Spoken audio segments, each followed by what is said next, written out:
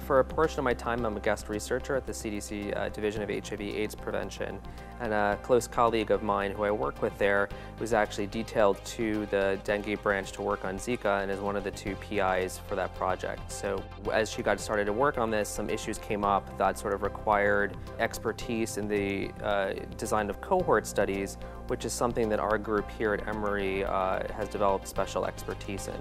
And so we're trying to understand for people that are recently infected with Zika, what does the course of infection look like for them in the weeks and months after infection. So we've developed a lot of procedures for setting up cohort studies in terms of how we interact with participants, protocols for sort of how a study visit should go, how to set up a research clinic space, and then also how to manage the study data. So how do we design database systems, reports, and sort of just a lot of the nuts and bolts of how these kind of studies should work.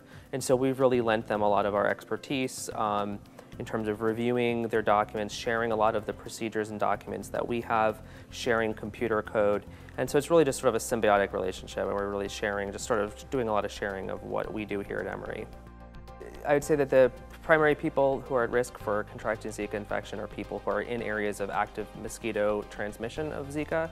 And so right now in the mainland United States, we don't really have any documented mosquito transmission of Zika. Really, it's mostly, the real concern is for people who are traveling to areas where there is circulating mosquitoes with Zika.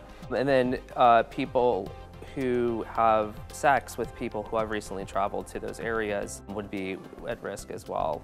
We know that Zika persists in the blood for probably up to about a week. So that would sort of be the window of opportunity for spread by mosquitoes.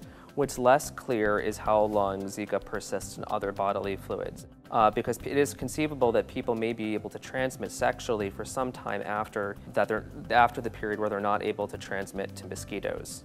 So for most cases, at least according to what CDC is saying, that most cases of Zika are probably asymptomatic, without symptoms. For the small minority of people that do have symptoms, most commonly they're very sort of non-specific, rash, fever, joint pain, red eyes. Those are sort of the symptoms that people are expressing. Few people have symptoms that are really severe enough to maybe require hospitalization.